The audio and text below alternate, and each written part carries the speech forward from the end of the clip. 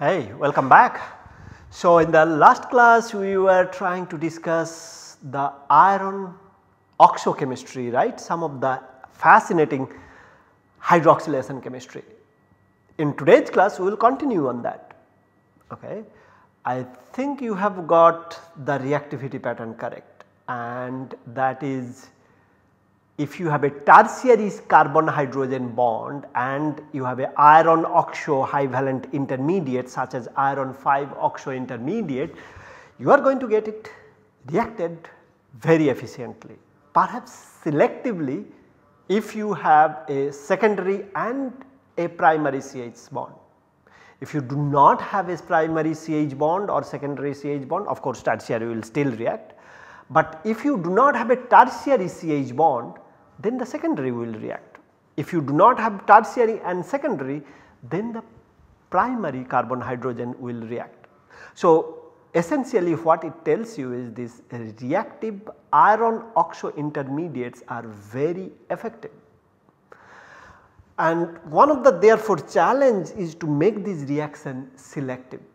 Selectivity with respect to a given organic substrate where one and particularly one carbon hydrogen bond is getting, let us say, hydroxylated.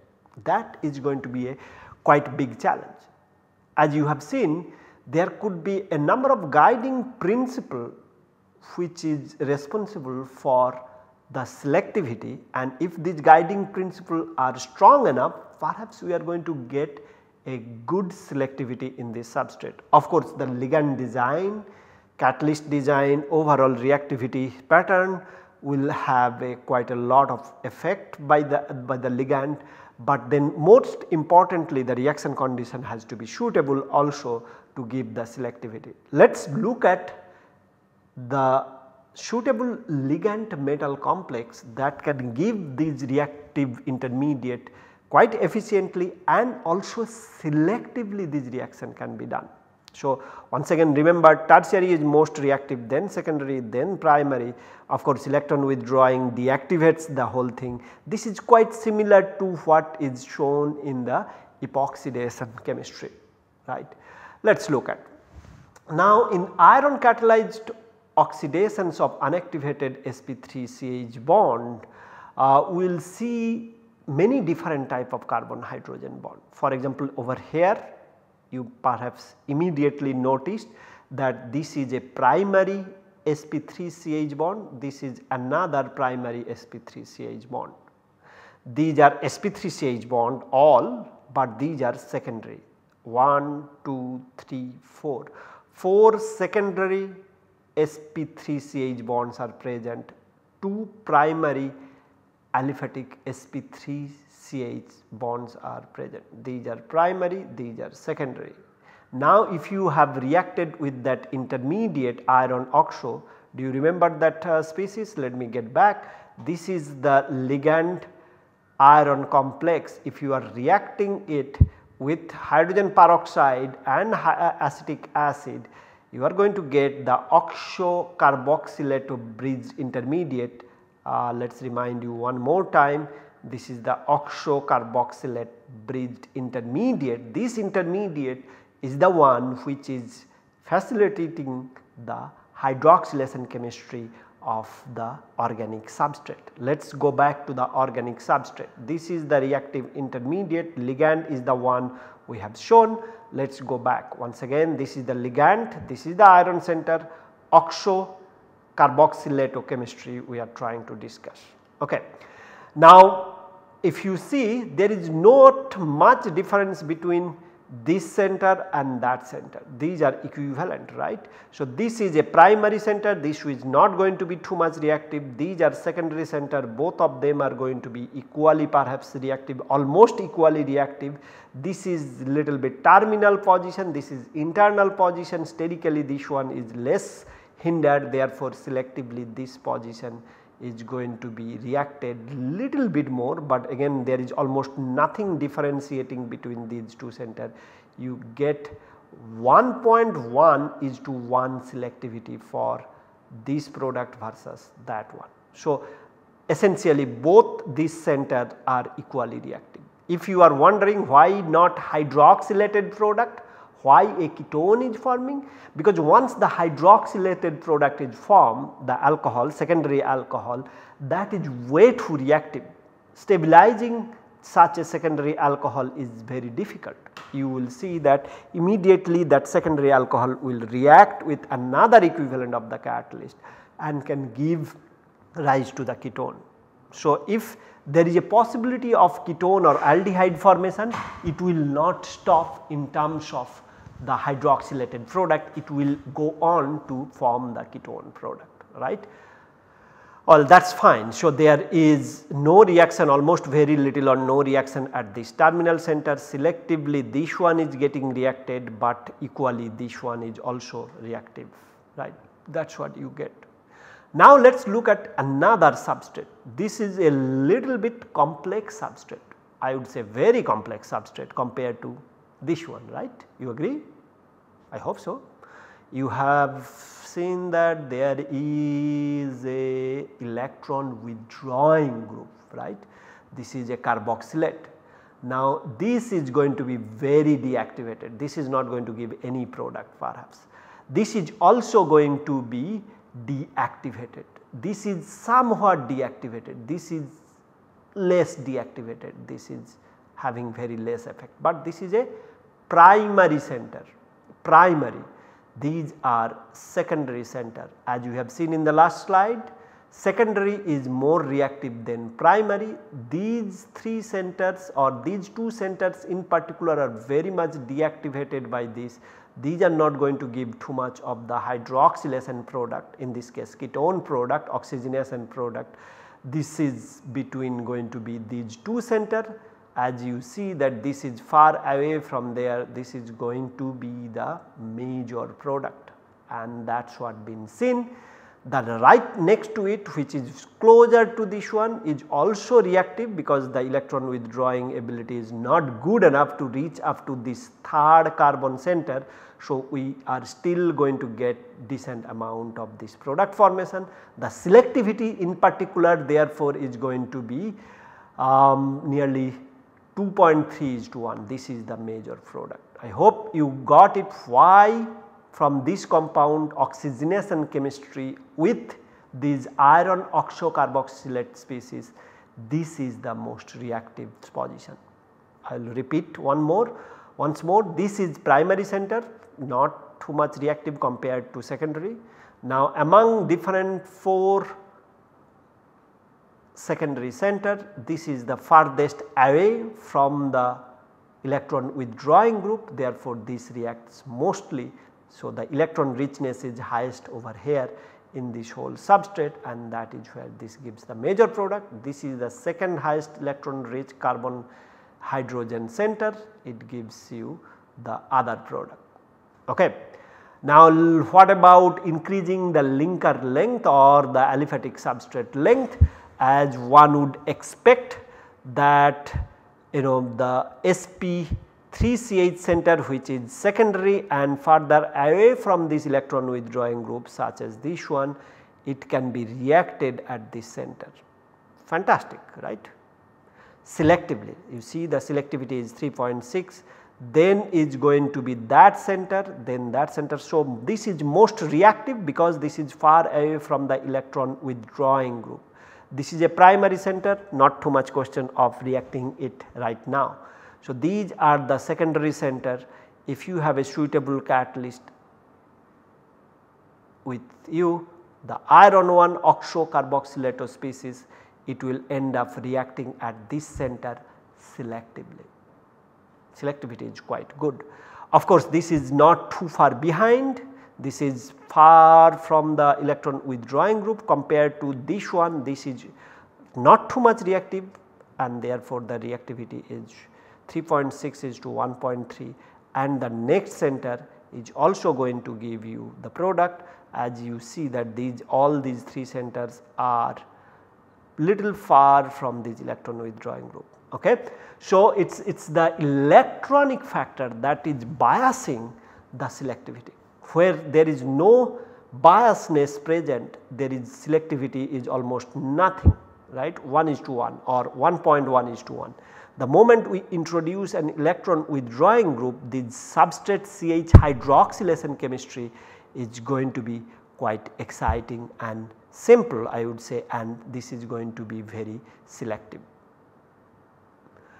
Over here you have seen that this substrate is going to be quite interesting and giving rise to the exciting product in terms of selectivity, right. Well, as you have seen that this substrate is quite interesting, it gives 3 products, but obviously this is going to be the terminal one, the terminal sp3ch with a secondary center is going to be the most reactive.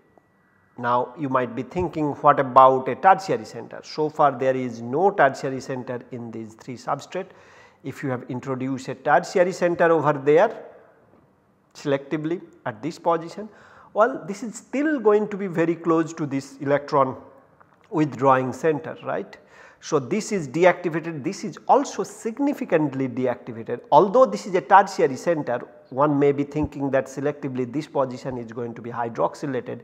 That is not going to be the case. This electron withdrawing nature of this deactivates even a secondary CH center and a tertiary CH center if it is close to it, and then still I would say this is little more reactive and this is the one which is most reactive. As you see, this is the major product at this position where hydroxylation and further oxidation takes place to give you the ketone. From there on, the next position next to that is this one, which is away from the ester, is giving the next major product, and subsequently of course this hydroxylation product happens since it is a tertiary center. At this position this hydroxylation product was not too much forming, but over here since it is a tertiary center still it is bit reactive and it gives you 4.8 is to 1.6 is to 1 product.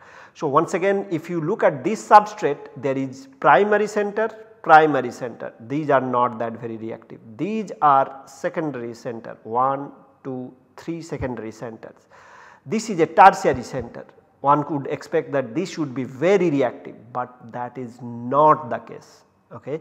This is not reacting over secondary because this is close to an electron biasing or withdrawing substrate. Although still it is reactive, but the most reactive one is the one over here. This reacts mostly, then that one, then this one, and this can be explained by this electron withdrawing nature of this. But despite having this electron withdrawing substrate, you can still see that this tertiary CH is reacting somewhat to give you the product, hydroxylated product in this case, because there is no question of forming a ketone product. Ketone product would have formed if there was another H available, for in other cases these are the ketone product. So I hope you understand now that it is indeed possible to predict the selectivity in the aliphatic substrate in terms of their hydroxylation. Of course, this is not going to be always very simple because it will be controlled by the biasness such as electron withdrawing group or the sterical demanding group present in the molecule, as well as how effectively those biasness can overcome the inherent reactivity pattern of tertiary versus secondary versus primary. So in a given substrate, if everything is defined, of course everything is defined, then we will be able to see that we can perhaps predict what is going to happen. Okay, let us see some more examples with some other biasing element. Here we have electron withdrawing group as well as tertiary, secondary and primary bias. Let us look at some more. Well, if you do not have any other option, these are we did not have the aliphatic substrate drawing, these are directly product drawing. So if you imagine that there was this CH bond over here, that was tertiary, that is getting selectively hydroxylated. You have aliphatic, all other secondary CH bond, sp3 CH bond, these are not that very reactive compared to this tertiary CH bond which is now getting hydroxylated selectively. Of course, you cannot prevent completely any other product formation, some amount of some other product formation will happen in all the examples, but we are mainly trying to discuss about the major product formation. And as you see, this tertiary CH bond is getting hydroxylated majorly to give you this product only. This center which would have give otherwise the ketone product is not getting reacted too much, and of course these are electron withdrawing as well, electron deficient as well little bit by this bromine group, but still this could have been perhaps very reactive, but it is not too much compared to this hydroxyl. Okay. Now if you look at the another substrate, once again you have a clear tertiary CH bond is getting hydroxylated despite having an electron withdrawing group. You have another electron withdrawing group, still you see that selectively hydroxylation is happening at this center. Here the competition is between the tertiary CH and the secondary CH. Secondary CH anyway does not have much chance over tertiary, and on top of that these are little bit biased, electron withdrawing group is attached. So, things are going to be little bit electron deficient anyway. So, tertiary selectively is working. If you have a substrate like here where cyclohexane is taken as a substrate, there is no question of any selectivity because all the 6 carbon hydrogen positions are similar. So, one of them reacts, any one of them reacts, and once hydroxylated cyclohexanol is formed, then it can further oxidize to give you cyclohexanone. Here is another substrate, you have a tertiary sp3CH center and another tertiary sp3CH center. All this is electron withdrawing group. So, selectively this is going to be hydroxylated.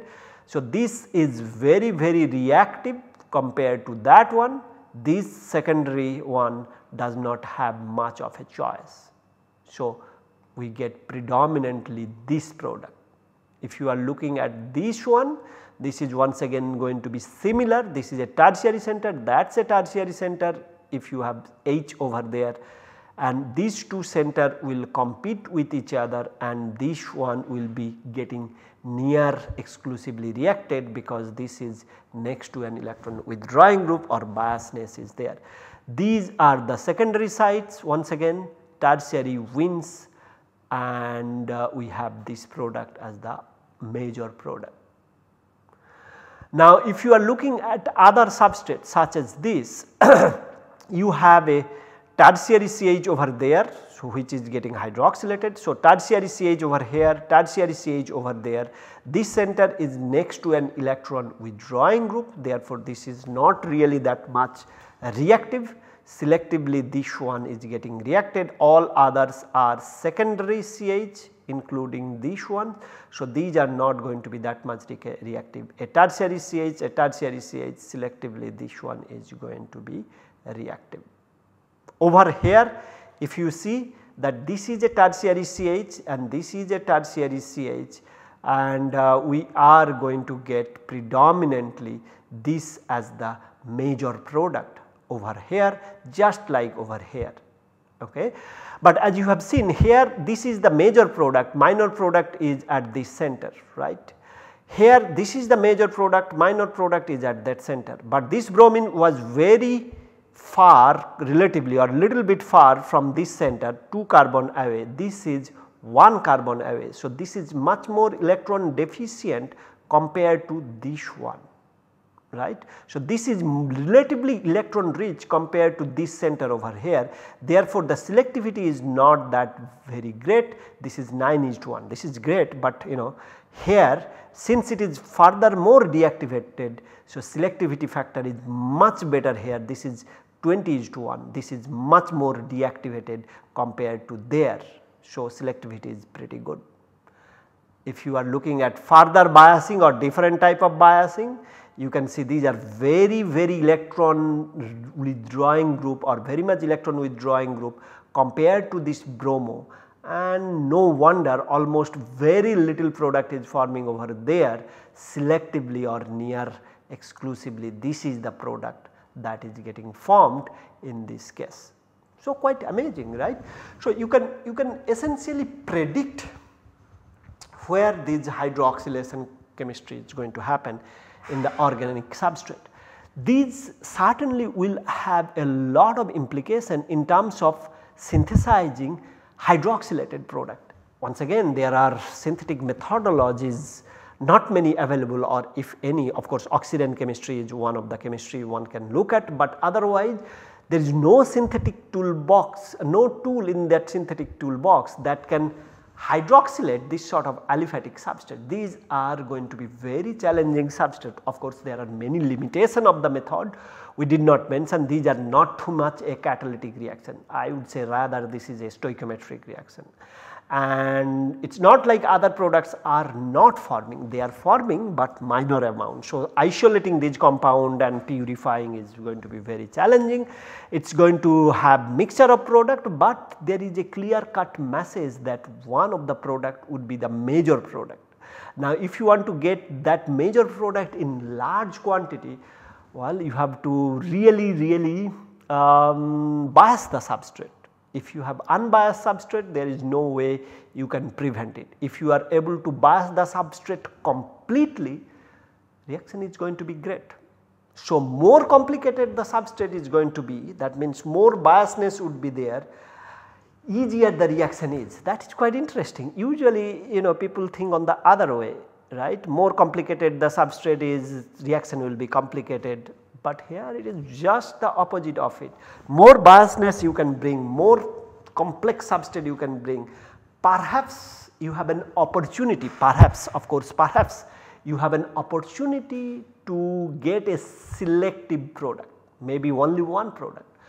Well, that is never going to be easy, no matter how the literature is, but it is going to be very tricky to get only one product or exclusive product or near exclusive product. Other products are going to be there, and these reactions are not too much catalytic. Once again, no matter what is what we see, it is not going to be too much of a selectivity. Of course, there is a selectivity pattern, these reactions are selective, but the selectivity factors are not that going to be very simple, and it is not like other products will not form. Reactions are not too much catalytic, selectivity is problematic, but can be somewhat guided, some guiding principle can come out. Let us look at some more substrate. I hope this is similar, you are finding similar to what you see in the epoxidation chemistry, right. This is, I would say, quite interesting, because such sort of predictably selective chemistry is difficult to get. Once again, you have to have it with a pinch of salt. It is not like 100% crystal clear clean reaction. This is going to be a mixture of product formation.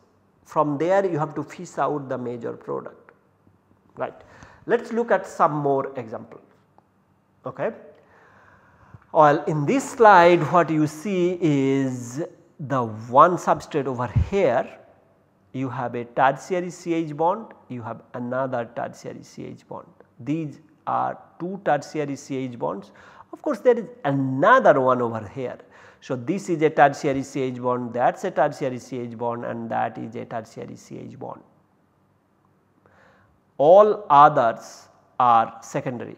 3 tertiary CH bonds, 1, 2 and 3. This is right next to OAC, electron withdrawing group, this is no way going to be reactive. This center and that center can undergo competition. These are secondary center, therefore those are not going to be reactive, these secondary centers. These are primary centers, that is also not going to be reactive. These 3 are primary centers, not going to be reactive. So, the reactivity or the competition for reactivity is between these two tertiary center, because tertiary is more reactive than secondary than primary. Now, whether this is going to react or that is going to react, okay. As you can see by this modeling or as such, that there is a steric crowding involved in these cases, and this is sterically hindered site compared to this one, and overall then we see that this is the one which is going to be the major product and the ratio is 11:1. This is going to be the major product, this is going to be the minor product. Nonetheless, these two tertiary centers are the one which is reacting, others are not too much reacting. That is fantastic. Yes. So, therefore, we have seen that we can predict the reactivity. Let us look at some other examples. Over here what you have?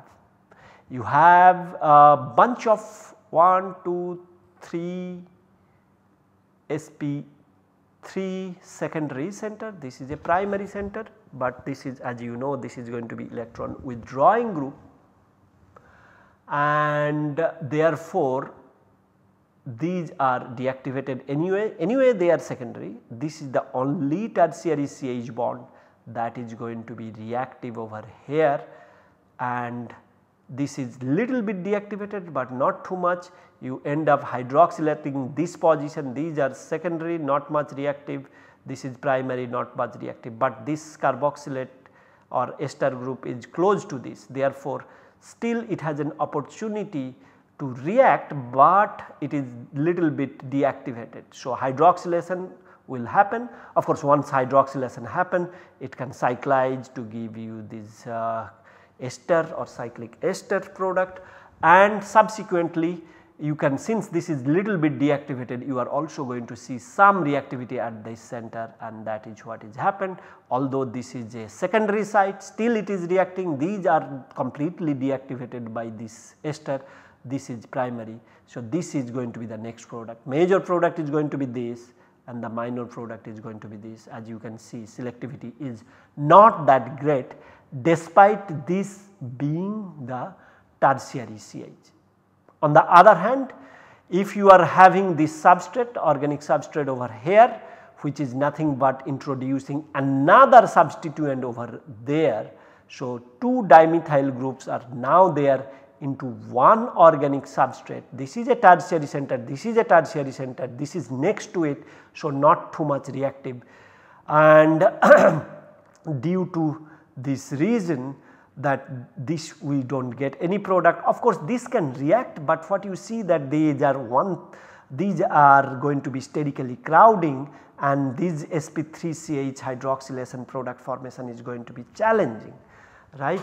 So, 1,3 interaction would be there, which is going to challenge the activation of the CH bond due to the steric hindrance arising from this one.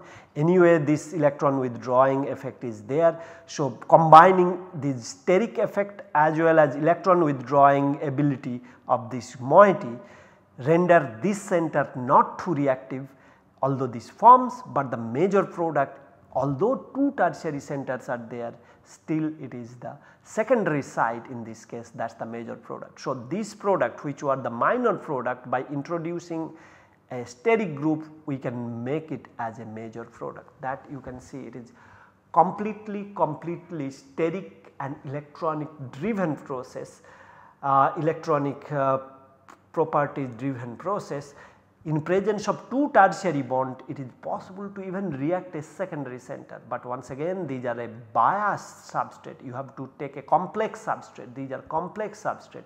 More complex the substrate is, reactivity pattern becomes more predictable. That is what it is in this case, this becomes the major product. On the other hand, if you have still this substrate, you want to remove this ester group, make it acid hydrolysis. This acid is now actually capable to override all those problems that we were discussing, and it can very easily go on to form this 5-membered ring. All this steric problem disappears, electron biasness disappears, this directing group directs it right over here to form a preferred intermediate like this upon hydroxylation chemistry. So, we will come back to this selectivity pattern in the next class with few more examples. I hope you are excited to see these subtle things that is affecting the reactivity pattern. These are very minute things, but are very effective, as you can see, right. So, that is quite amazing. Alright, we will come back soon on discussing the reactivity pattern in the iron hydroxylation chemistry. Thank you very much. Take care.